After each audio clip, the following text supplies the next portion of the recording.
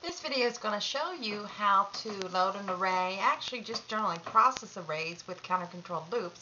We'll be looking at two types of counter-controlled loops, the while loop and the for loop. First we'll look at the while loop. Generally, to process an array, you're going to notice that the index or the subscript values follow the pattern of a counter. So when you visit the first element of the array, you're at 0. Move on to the next, you're at 1.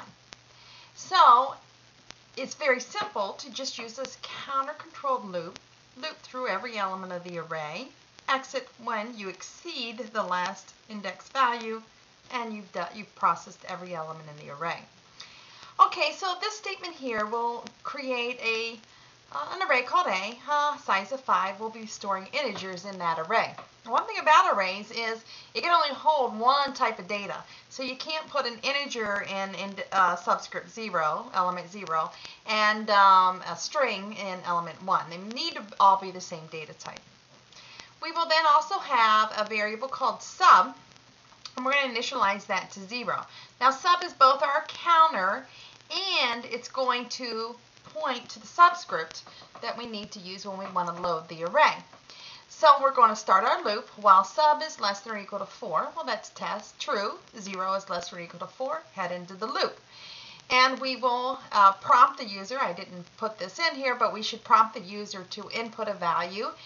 And when they input a value, let's say they keyed in 16, it's going to go into A at sub. Sub is 0, so here is A at 0, and that value will be keyed in there.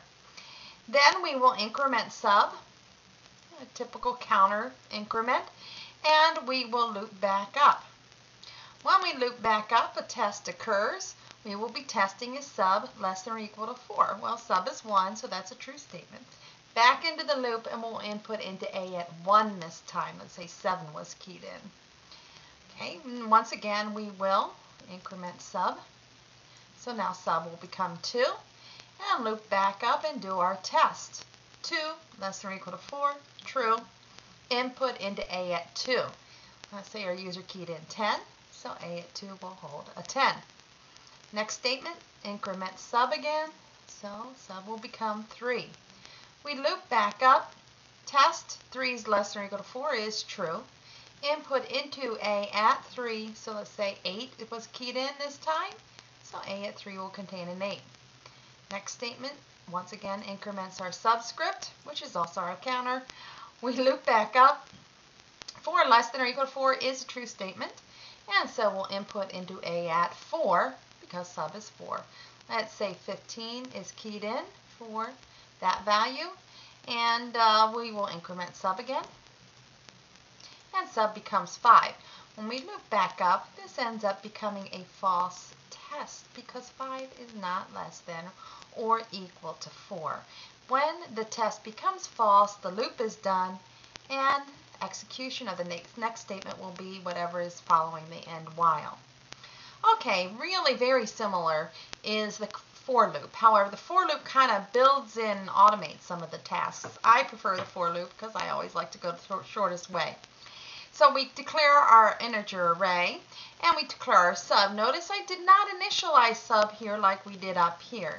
And the reason you don't need to initialize your subscript is because the for loop will automatically initialize for you. So sub gets initialized to 0 right here. For sub equals 0, that's initializing sub. And then the test is happening here too. So it's going to test, is this going to exceed, this is my final value. Well, no, this does not exceed my final value. We input into A at 0.